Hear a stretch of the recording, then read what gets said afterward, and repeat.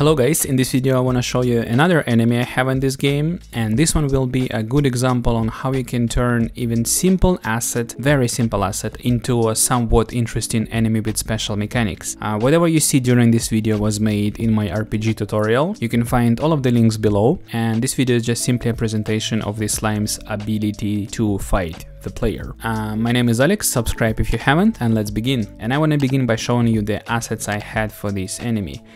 Super simple sprite sheet for the slime, just you can see here like one idle animation, move animation, one attack animation, and a death animation, and that's it. And they're so similar like at first that I had to try different animations to understand what they do. But still I found a way to make it interesting. First of all, I want to show you how he reacts to counter attack we have in the game. So when he attacks, there is a red circle, and somebody suggested to use exclamation mark above his head instead of a circle, and I think it's a brilliant idea. Maybe we should do it sometime. Yeah, let me know in the comments if you want to have a tutorial on how to make exclamation mark above his head. So when he attacks, you can do counter attack and he folds like so, and at that point he becomes untargetable. You cannot kick him, you cannot damage him with the spells, nothing you can do about it. So basically it means there is no point really of doing counter attack against this enemy, and this is one of the things that makes him special. So you have to fight him like face to face, face some damage, or you can use magic spells, or you can throw your sword, or whatever comes to your mind to fight against him. And another special ability of his is that he's a self-multiplying enemy. So if you kill it, there are two smaller slimes, they have different stats, and they kind of give more purpose to skills I have in the game, because I have entire skill tree, and some of the skills kind of made for targeting multiple enemies. For example, this bouncy sword will bounce between targets, and it makes it really satisfying to use against these kind of enemies. Right, he's self-multiplying again if you kill some more. Now there are lots of them and they have high damage, and you can see they're pretty strong if you don't do anything about it. But they're also sometimes stupid and they fall.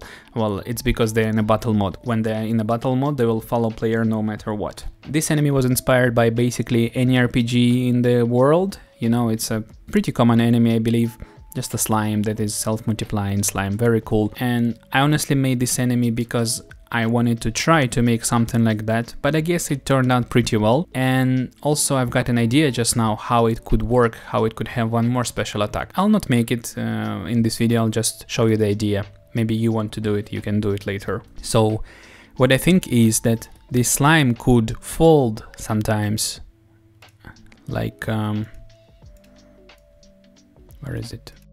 It could fold sometimes like so, then it could slide under the player, and then it could fold back, kind of damaging him and trapping him into or something like this. I think it could be fun. It would be fun to make and it would be fun to play. Yeah, that's just another idea how it could work. But anyway, I'm happy how it is right now. I think it's pretty interesting, somewhat troubling for the player to kill, and he can get your HP, and if there is a couple of them, imagine if you kill two big slimes and there are like 16 small slimes on the level and you need to kill them all. Should be fun to play. That's all what I wanted to share in this video. Thank you to my Patreons for supporting me. Thank you to Friendly Robot, SKT1, Mighty Poppy, and Dimitro. Thank you guys. Thank you everyone for watching. Leave your comments below, let me know what you think about this slime. Could it work differently? And remember, we don't play games, we make them.